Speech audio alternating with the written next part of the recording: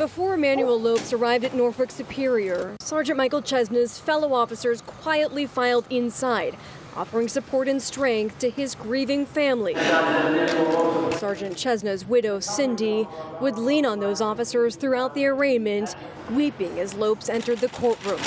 Today's appearance was a procedural matter. Lopes was indicted by a grand jury earlier this month on multiple counts, including 2 counts of murder. One for Sergeant Chesna, the other for Vera Adams. Prosecutors detailed a timeline of events that July morning when they say Lopes hurled a large rock at Chesna, who was only responding to a call for an erratic driver. Sergeant Chesna was dropped to the ground, and the witness characterized him as being unconscious. He took the firearm, turned it on Sergeant Chesna, and shot him 8 times. Vera Adams was shot twice, prosecutors say, including a fatal shot to the heart. That he has a history of suicide ideation, that he has in fact cut his neck with a pair of scissors in an attempt to commit suicide.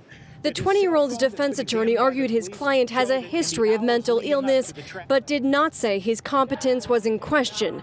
The judge ordered him held without bail, and Sergeant Chesna's widow was forced to sit and watch as her husband's accused killer walked by.